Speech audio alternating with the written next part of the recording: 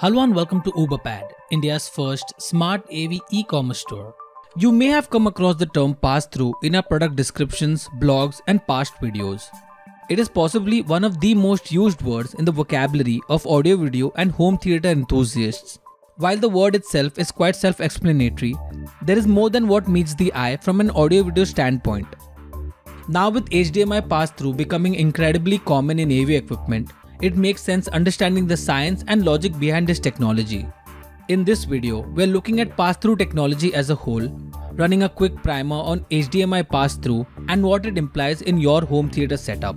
Before we dig in, please subscribe to our channel. Also, hit the bell icon to get notified every time we post a new video. Now, let's get to it. What is pass-through? In signal processing, pass-through is the ability to pass signals unaltered from one device to another. Generally associated with HDMI these days, it passes video and audio signals from sources such as Blu-ray player or an HD set-top box to a home theater system using an HDMI cable.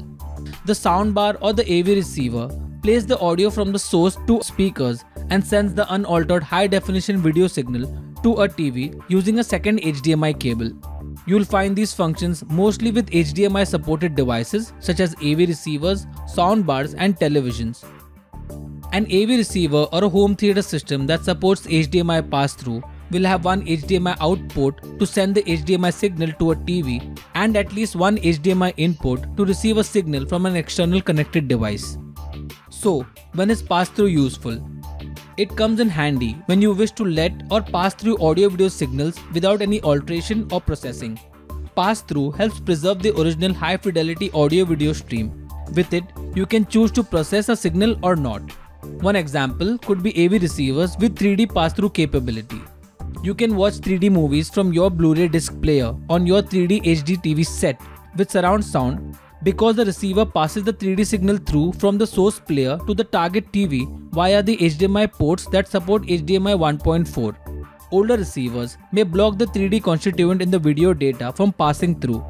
In the latter scenario, the viewer's choice is 3D without surround sound or 2D with surround sound. What are the advantages of HDMI pass-through? It provides an easy single cable method of sending HD audio formats such as Dolby True HD, DTS Master Audio, and 7.1 channel surround sound from an HD source to a home theater system. The alternate method requires you to connect multiple cables. It sends HD audio formats in digital form. The multiple audio cable connection method mentioned earlier transmits only analog signals. This means you may stand to lose digital surround processing and even experience a down-mixed version of the audio. This also means more cable clutter and higher instances of wrong connections. Finally, pass-through saves you the hassle from physically connecting, disconnecting or interchanging cables to route signals from one device to another. You get top-of-the-line video and audio formats all in digital and high definition. If you like this video, don't forget to hit the like button. Also, subscribe to our channel and follow us on social media for more such interesting and informational videos. Thank you for watching.